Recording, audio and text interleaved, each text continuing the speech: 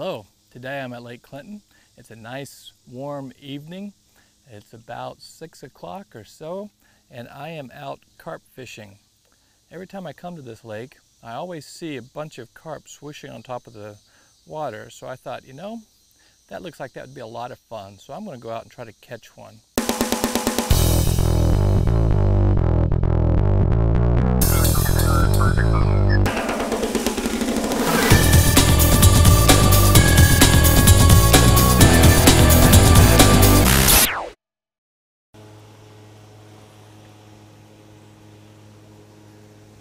So that happens a lot. I don't know if you can tell, the boat's moving a lot, but I'm in a main thoroughfare. It's about 4 feet deep here. And a lot of times when a boat comes by and causes a big boat wake, it gets the fish excited. And when it does, they tend to bite sometime. I was just getting a few little nibbles on this corn that I've got going in here.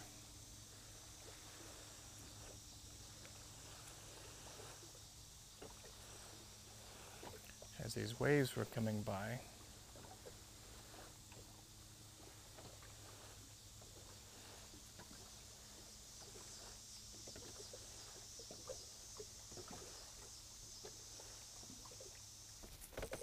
And there he is. Let's see if we can keep him on there. That's a nice little carp. Been fishing with corn.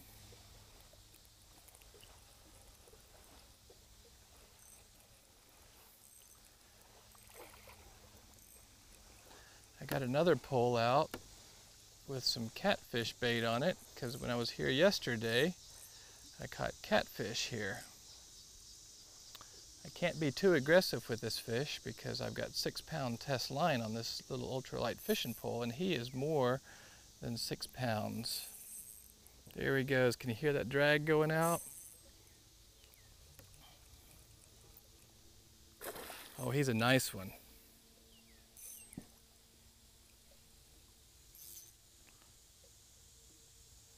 See how tired we can get him.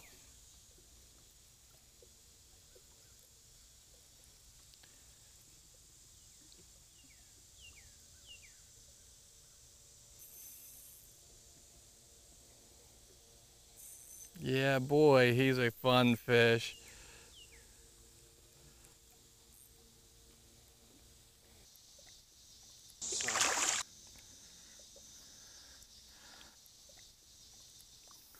You see he's shooting under the boat there? He's not ready to come up yet, but I gotta be careful not to let this 6-pound test line hit the side of this boat or it'll fray it and pull it right off. Okay, he's getting close. Let's see if we can get him up and swim him into the net here. Yeah. There's more than a 6-pound carp, if I had to guess. That was fun. Let's see if I can get a hold of him and get him out of this net. One thing about carp is they sure are slimy fish. So I caught him on corn. I was fishing. I have a hook and some corn that I was fishing out there. So there he is. Nice fish, huh? Let's get this hook out of his mouth.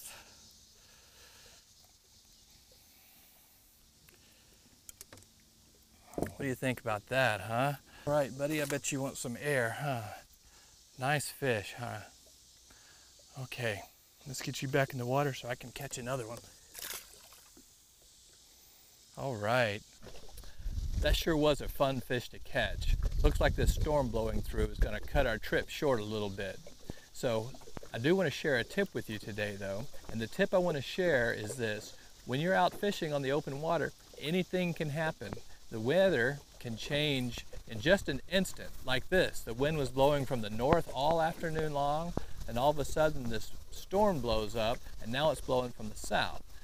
And now that my anchor ropes aren't holding very well, I've got a lot of slack out in them, and they're still blowing me up on the shore, so it looks like it's time for us to get back to the boat ramp. So when you're out fishing, make sure you check the weather before you go and be very aware of what's going on around you, so if it changes, you can react to it. Now that was a fun fishing trip. Unfortunately, it got cut short because a front came through and the wind picked up. And in just 5 minutes, it went from a nice, calm north wind, just gently blowing across enough to keep you from getting too hot, to 22-mile-an-hour south wind. It changed that quickly. You can see from this clip of sped up over the 5 minutes at how fast the waves went from being very calm to really, really choppy. So I had to come home early, but I didn't want to leave you without talking a little bit about how to catch carp. Now, carp can be very hard to catch. They're not very finicky on what they eat, but they're very spooky. So if you're noisy when you're trying to catch them, they'll go away. Or, depending upon how you're trying to catch them, what kind of rig you have on your pole, it could make it more challenging too. Now, the best way to catch a fish is to know when, how, and what it likes to eat. Now, carp are cold-blooded. What that means is their internal body temperature is the same temperature as the water surrounding it. And in warm water, their metabolism speeds up. Cold water, their metabolism slows down. What that means is they like to eat more when the water is warm. Now, Lake Clinton has a nuclear power plant on it. So where I was fishing, the water is 85 degrees. On the other side of the lake, it gets all the way up to 90 degrees plus sometimes. They also prefer to eat several small meals a day instead of 1 or 2 large meals. Now, carp have very highly developed sense of taste and smell. And they have tasters on their little tentacles that protrude out from underneath their mouth. And that's how they find their food, is they smell the food, whether it's corn or a blood food like bloodworms or a liver or a hurt fish or a dead fish even. They go up to it, they use these tentacles to taste it, to see if it's something they like. If it is something they like, then they suck it in, and then they start grinding it up with the big strong teeth they have in the back of their mouth. So when do you catch carp? Well, carp like to eat bugs, algae, worms, crustaceans, basically anything that they can get in their mouth, they might eat. So when those other animals are out, that's when carp tend to feed. Generally early morning, late evening, but remember, because they're cold-blooded animals and they feed several times throughout the day, you can catch them even during the day when other fish might not be biting. I want to talk to you a little bit about the rig that I use to catch fish. Now, there's a couple ways to catch carp. I use a rig that is on this tri-swivel. I'll hold it up here so you can see it. And basically what that is that's a swivel with 3 swivels protruding off of it. And on the one side, I have about 18 inches, and then I have a hook, and this particular hook that I was using is a number 6. But you can use them for whatever size carp that you can find. Now, carp can grow to be 20, 30 pounds, so a bigger hook might work for them. On the other side, I have a shorter piece of line that goes out to a sinker.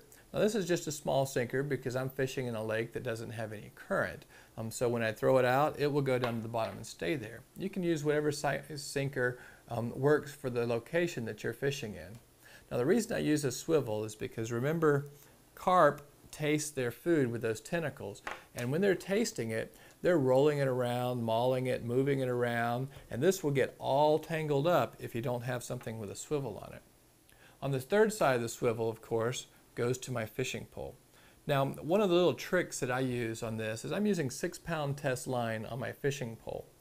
So because carp tend to swim near rocks and other debris, I use 12-pound test line going to my hook. And going to the sinker, I like to use something smaller. So this is 4-pound test line. Generally, there's not any pressure on here, so 4-pound test line is plenty. But if you get a hold of a fish and they drag you into a bunch of rocks and the weight gets caught, the smaller piece of filament will break before the 12-pound or the 6-pound on my fishing pole, and I won't lose the fish. So that's the rig I use. Another popular rig is called a hair rig. And what's different from that is it has a hook like this that you don't even bait. So you have the line go into a hook, but the line would continue on and have a loop on it, and this is where that you tie the bait to. The bait would be hanging out here, floating in the water. The carp would come up, taste it, taste it, taste it, taste it. Yummy, that tastes good, and suck it in. And when it sucks it in, the hook follows it, and while it's chewing on it, eventually the hook gets pulled into their mouth. And then you can catch the carp. So that's real popular in Europe, and it's gaining popularity here in the United States. So that's the rig I use. I was using corn. Other baits that you can use are bread. Bread crust they like. Boilies is a manufactured bait that some people like to try to make themselves and use, or you can buy at a bait store. Cheese works well. Some people even like to use luncheon meat, and especially the exotic meats like seasoned pork would well, anything that has a really good taste. Now, carp aren't the smartest fish in the world, but they do have very good sense of taste and a very good memory. So the carp that I caught on corn. If I were to go out and that's the only carp in the lake and throw corn again, he's going to associate that hook with the corn and probably not bite it. So if you fish in the same location and you've used the same bait for a long time and then they quit biting, try something else. You might catch them when nobody else can. Well, that's some information on carp. I hope you found it helpful, and I hope it will help you catch more fish.